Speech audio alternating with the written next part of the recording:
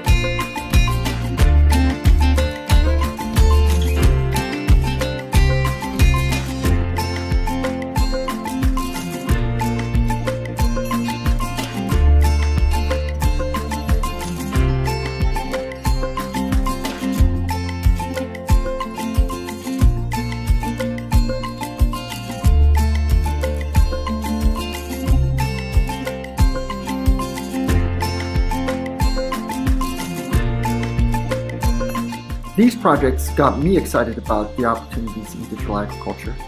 And they also represent the types of projects where Cornell could have enormous impact by bringing micro and nanotechnologies to the challenges in plants and animals that are important in digital agriculture themes.